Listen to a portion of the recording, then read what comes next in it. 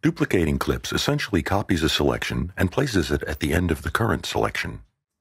Select a clip or an edit selection. On the menu bar, click on Edit, then Duplicate, or use the keyboard shortcut Command-D on Mac or Control-D on Windows. You can also duplicate a clip backwards. Use the Grabber tool, and then with the keyboard shortcut Command-Option-Control on Mac or Control-Alt-Start on Windows, and click on the clip. Repeating clips is similar to duplicating clips, but with the option of specifying the number of times you repeat the selected clip. To repeat a clip, simply select a clip or an edit selection.